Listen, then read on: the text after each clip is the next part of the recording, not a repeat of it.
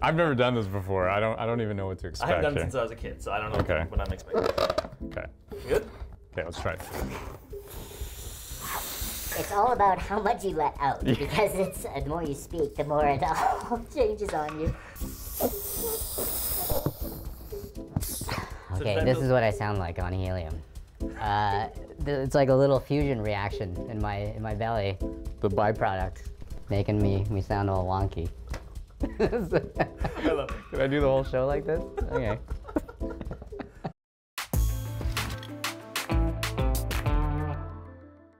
So we've got the nerdiest show for you today, and I can't wait to share it with you. So I'm Andrew Chang. This is About That, the show where we're all about explaining and expanding on the news. And man, in the science world, this is huge.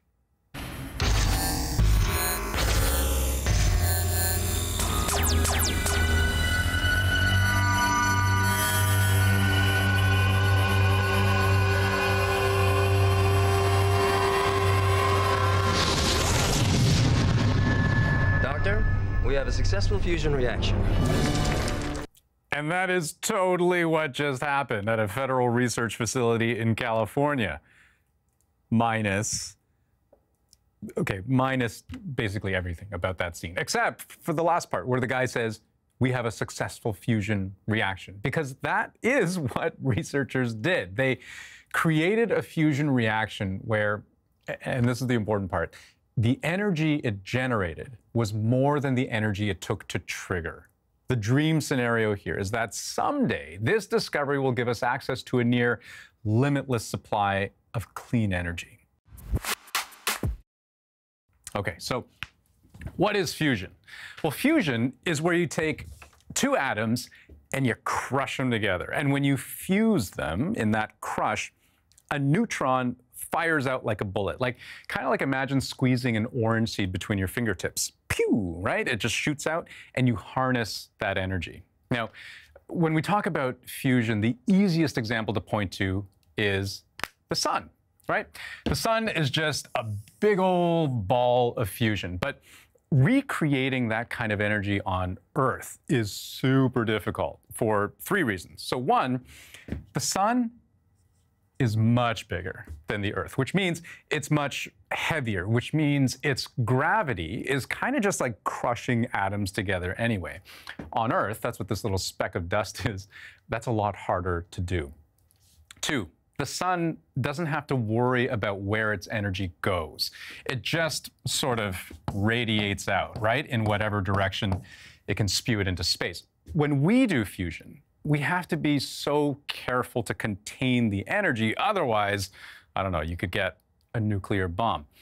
And finally, to fuse atoms, you need like a crazy amount of heat, 100 million degrees Celsius. But here's the crazy part. All three of these problems, humans have already figured out. The issue was a fourth problem: how to get more energy out of the reaction than it takes to trigger it. But they just did it.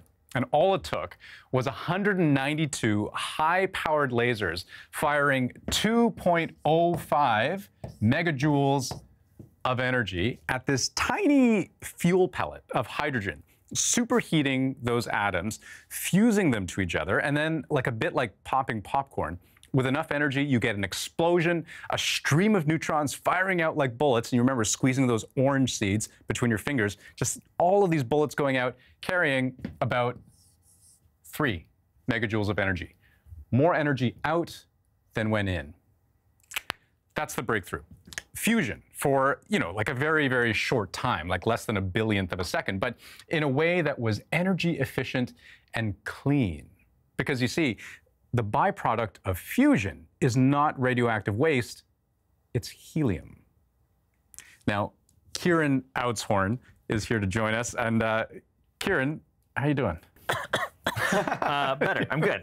My voice is back to normal. You've again. recovered. Yeah, okay. yeah. That's good. So I want to ask you, it is an astounding discovery, right? Now, you're going to help us understand not just the goals, but maybe some of the problems around this, because the way we've structured this chat, you're going to tell us about fusion, the good, the bad, and the ugly.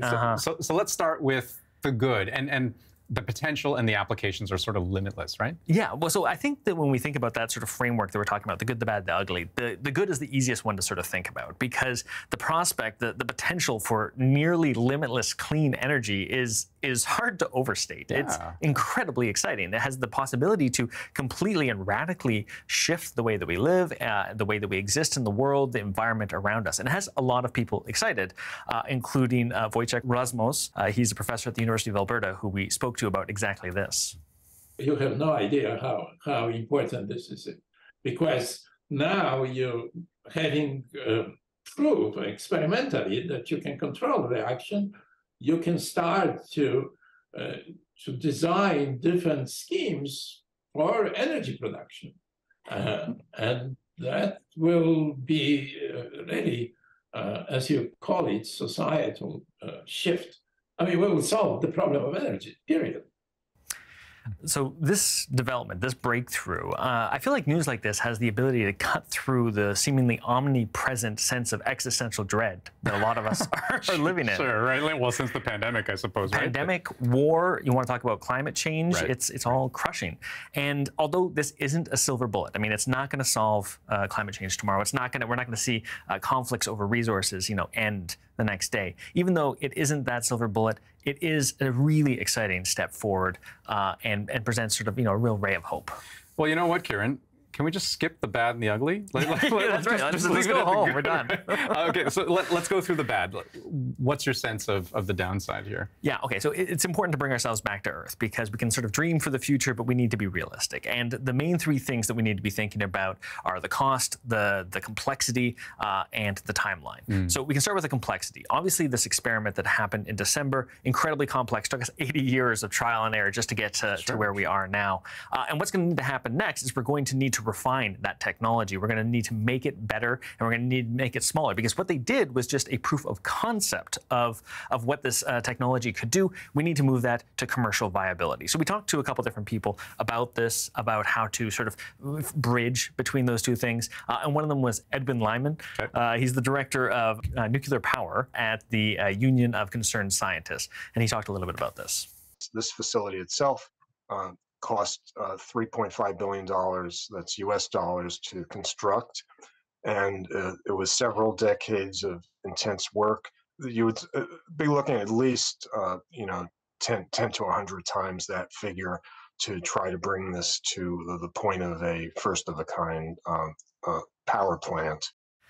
So the last thing that we need to talk about is the timeline. And we've talked to a number of different people, read a ton of articles, and the most optimistic timeline that we're looking at here is a decade. And that really honestly is very optimistic. I mean, there's lots of examples of humanity when we're motivated and when we have the proper resources achieving really incredible things.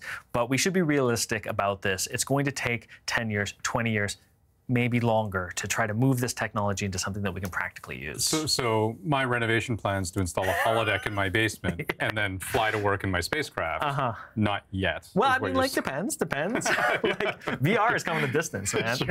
Okay, so the ugly, we have to talk about that.